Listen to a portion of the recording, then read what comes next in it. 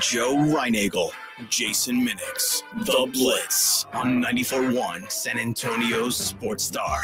It is The Blitz here on 94.1 San Antonio Sports Star. Joe Reinagel has the day off. He'll be back tomorrow.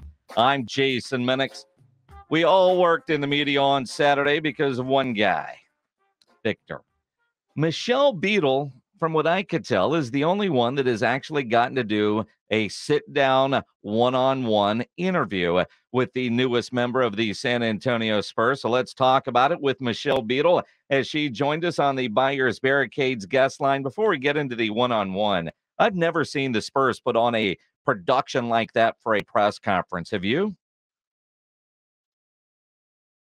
Quite the spectacle. I mean, they had the welcome thing for Duncan back in the day, the river part, but the whole press conference at the arena with the music and the videos, I've not seen that. That was a big one. Again, lots of changes are coming with the arrival of Wemby, and I think we saw step one on at day one. And you know, you and I were talking a little bit beforehand, and just like, all right, I'm not used to this. What's all going on here?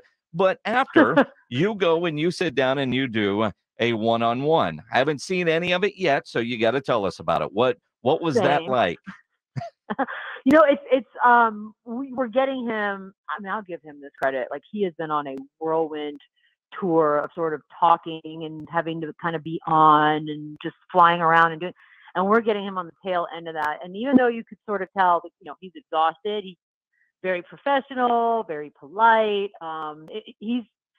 He's got such a good demeanor about him that if that is truly how this thing plays out and that is who he is, I mean, I think he's just set up so nicely to handle what is clearly going to be a very long and hot spotlit season for him. So it's interesting to be 19 and be that cool, calm, and collected. Mature beyond his years. And I don't know if you got into the dinner he had, but I heard Sean Elliott say that, you know, he asked all the right questions. And it just seems like at 19, and if you remember your life at 19, and I think about mine at 19, he just seems so far ahead to even know what the right questions are to ask. Yeah, I think he found himself sitting at a table. I mean, being a kid growing up in France, and knowing Boris Diaw, knowing Tony Parker, and sort of looking up to them, the Spurs connection being obvious, I think he found himself in one of those wow arrival moments. And it didn't seem to intimidate him, which I think is great. But I also think there's such a cool family quality to what the Spurs have here. The fact that these guys are all still around, they're willing, they're available to have dinner and kind of sit down and embrace the new generation. It's awesome. I mean, his family was there. They were at the table next to them. I think Pop spent time talking to the family as well. So they are being welcomed with giant, open, warm arms. And I think that's what he needs, because let's be honest, he's a teenager. His whole life just changed. You got to get settled now in a new city. And I think he's in the best case scenario for exactly that. Michelle Beadle joining us here on The Blitz. She had a great sit down with Victor following the press conference. Anything in that interview that you could tell us about that maybe you learned that you haven't heard over the last week or so of interviews that he's been doing? Well, he's nervous that he's not going to be able to find any good baguettes and croissants. I told him, I was like, you might not. I mean, look, I'll eat a baguette from H-E-B. They're delicious. Put them in the oven for a second. But I also understand where he's coming from. It's a different world altogether. But I think he's excited. I think he's really just excited to get settled. Even when we were sort of wrapping things up, because we're like, well, what do you do now? You know, all the Nike athletes have to head up to Portland for a little while. With the announcement today that he will not be playing for the French team, I think that buys him a little bit of a less of a workload. I'm not going to say rest. I don't think there's any rest in his near future, but at least he can have one more thing that's just sort of off the table. And yeah, you know, think about what it's like to move to a new city. Now think about doing that as a kid. To me, it's a hell of an endeavor. New city and new country for that matter. Yeah. I mean, everything is going to be insane.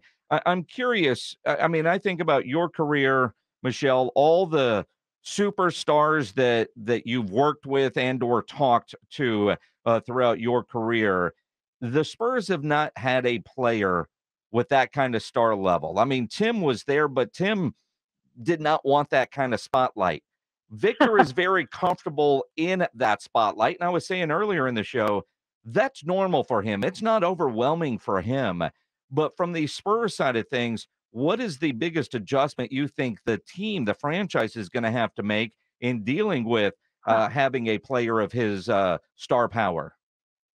I mean, I think that is sort of something maybe that people don't realize. It's one thing for Wemby to come here and acclimate and figure out who he is in this league, but the Spurs are so used to doing it a certain way, the Spurs way. I mean, you and I have been around long enough. We've dealt with the team long enough. They are very good at sort of insulating themselves to the outside world and keeping the players in.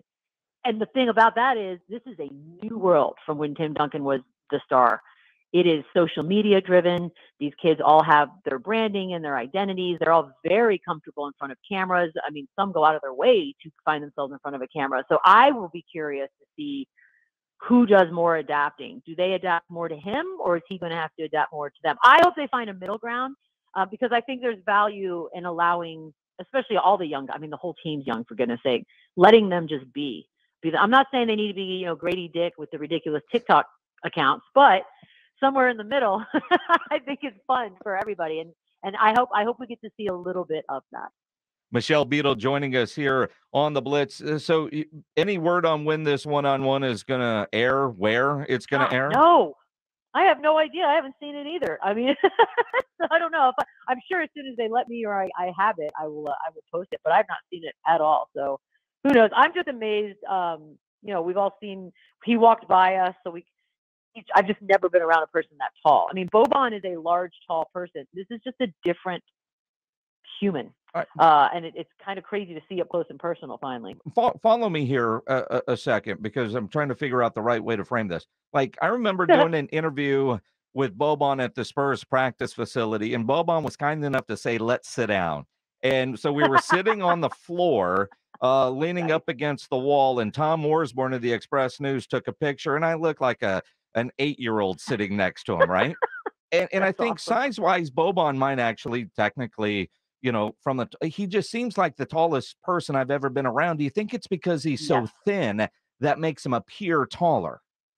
I think so. I think there's a little optical illusion going on, because he's just, when he was like, you were set up at the beginning, at the end, and when he walked in from where I was sitting, it was crazy that he was a good foot above. And his entire family is tall. I don't think anyone's under 6'1" in his family. And he's still an entire head above everybody at minimum. So it's just the crazy existence he must lead. And yeah, he just appears taller to me than even, because I'm with you. I've stood next to Boban a few times, and he's the largest person, maybe other than Shaq, but Shaq's just a giant person that I've ever been near.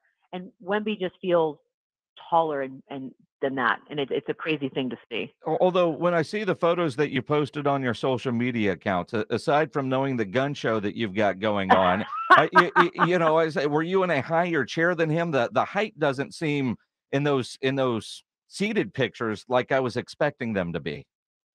No, I don't know how they did it, because the chairs, I thought they were the same. Like, they don't, we didn't have like crazy measured out different chairs. I have no idea if it's the way that the angle shot, or maybe mine's closer somehow, because I thought the same thing. I was like, this does not do it justice. You can kind of see the scale, like how long his arm is. Like, people are making jokes about, I can scoot my chair back 20 more feet and still be fine. Well, are you kidding? It looks like he's tickling your elbow as you're shaking hands. I know. And by the way, for the record, I do not have small, dainty hands. I have man hands, and they look so cute and tiny when he's shaking my hand. I'm like, oh, that's nice. We'll take that. That's good. Oh, that's hilarious. It's going to be fun. This is going to be a fun season. Like, it's just going to be, I had fun watching last year just because I liked the guys. I think this is going to be a crazy on a whole new level. Well, and let's go there, because I know, I believe you're still going to do a lot of stuff with Spurs television. With you, I'm not really sure where I'm going to find you on what different platforms doing something big, but it's always that way. But I mean, this team, you've been a Spurs fan your whole life. And so I know when you get to actually work and do games, for you, it's just a thrill. But now, after all the crap we all went through last year, to get Wemby, the future is so bright now. I can only imagine. So what's, put the NBA analyst hat on. What's next? What's realistic expectation-wise for Wemby and the Spurs this year? I think that's the big thing, right? Is what's realistic. Clearly, when the envelope was picked, when he was officially announced, there was a realization that the new chapter has begun. But realistically, like, what are we looking at? I mean, we're a 20-something win team. Like, it's not going to jump to 60, and that's fine. I think it's more of a, and Spurs fans are great about this, by the way, because not a lot of fan bases sometimes get it. It's a process. The big, giant piece is here. And so now it begins the building process and putting pieces around him and letting these guys sort of gel and learn to play together, because we have the blessing of everyone being so dang young. That's a good thing. And I think we should just, I think they'll probably manage him carefully. Obviously, you don't want to rush anything. I mean, we're all used to watching the Spurs games. We know. And so I think, I don't know, if they were to win 38, 40, that would be a miracle to me. I'd be shocked, because it's the rest of the league, as excited as we are, they now have a huge target on Wemby's back, because say what you want, but this is an ego-driven league, and this guy is coming in with a whole lot of hype, and I don't think other guys like to see that. So he's going to get the best of every single guy they face on any given night.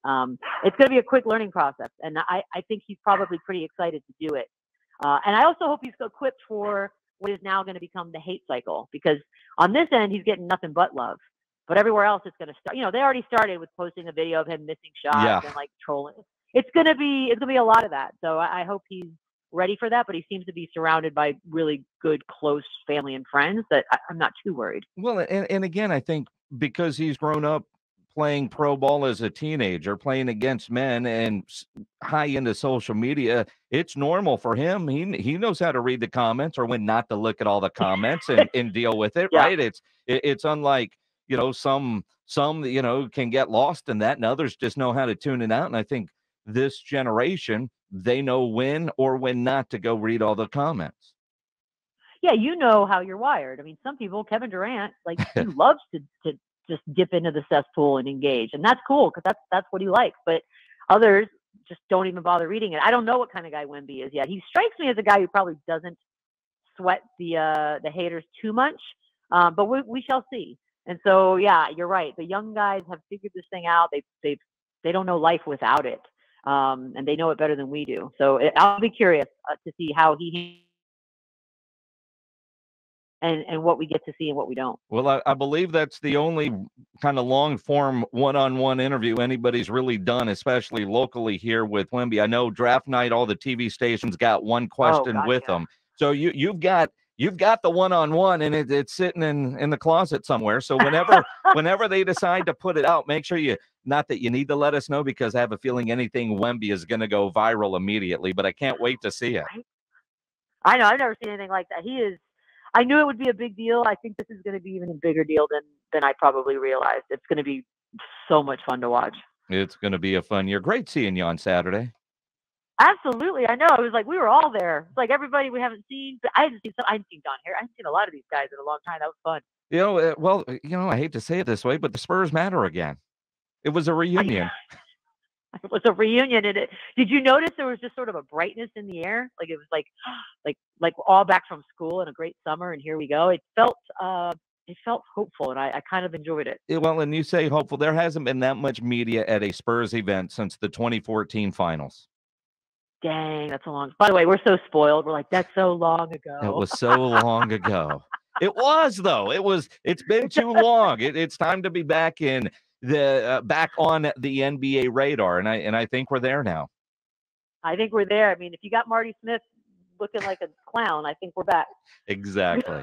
In fact, we're going to have Marty on the show tomorrow to give him crap about that wardrobe that he was wearing here in San Antonio. Yeah, tell him, please. No, I have never worn that outfit. I don't even know what that was. Yeah, I've never. Michelle, always great catching up. We'll talk again soon. Thanks, Jason. The great Michelle Beadle joining us here on the Blitz on the Buyers Barricades guest line.